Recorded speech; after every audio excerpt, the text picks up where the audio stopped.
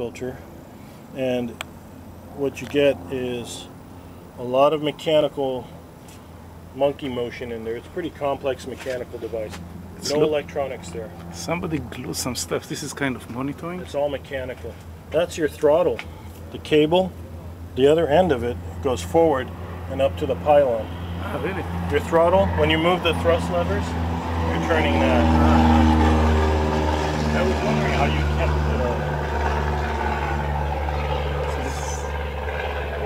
kept these gears in sync, and it's because it's all driven by one cable. It's all indexed by one cable. That's the common.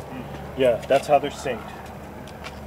There's one air motor, and that's on the bottom, and it spurs all together at the same time.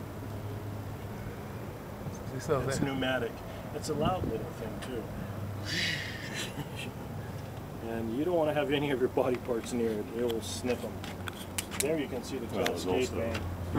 Not a good place to be standing anyway. And these vanes are screwed along this all the way around. Nearly all the way around.